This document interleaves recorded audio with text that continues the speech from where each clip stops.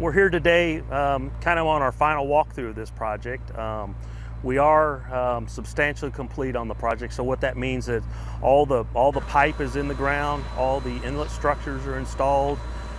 We were able to restore all the pavement. We've got the base coat down and the top coat, so all the paving is done.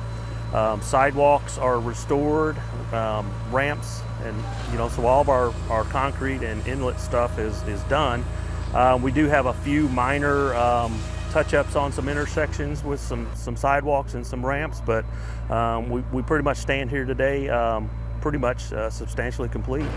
This neighborhood was what we call a combined sewer system, where we have stormwater and sewer water mixing in the same pipe. So as part of our consent decree, we're tasked with removing as much stormwater as we can from our system. So that's what we accomplished here. We actually removed about an equivalent of a 50-acre watershed from going into our sanitary system. There was some localized flooding in this area with the storm system being combined with the sewer. The capacity just wasn't there. So now that we have the stormwater going into designated storm pipes of the right size, so the localized flooding, street flooding in this area should be greatly reduced. And we've had some rain events here since we've got this installed, and things appear to be working pretty good. We're in a residential area here, so a lot of houses, a lot of beautiful homes in here, and working around the homeowners is always a challenge. This type of construction generates a lot of dust as we're digging and installing stone. So we had a lot of dust to deal with. So we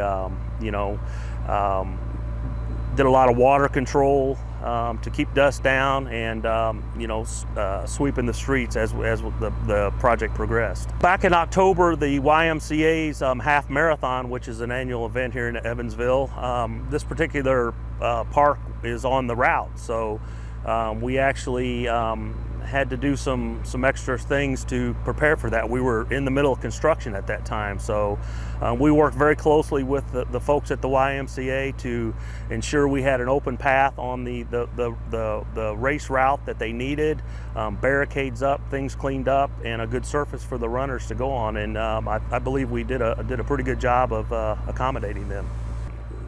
When we started the project, we started to hear some stories of a legend that this park in this area used to be the site of a circus camp back in the 30s.